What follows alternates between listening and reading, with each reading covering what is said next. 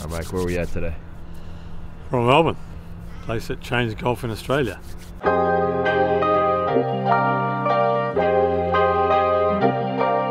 So Mackenzie kind of transformed golf here by showing us what decent golf was. Wide fairways and angles so that the shot from one side of the fairway was harder than the shot from the other side of the fairway. And that trio of holes, 4, 5 and 6. 4, you blind drive up over the bunker, then you get the incredible shot down to the green. 5's kind of a really cool kind of joining par 3 that joins everything together. Across the valley, beautiful hole.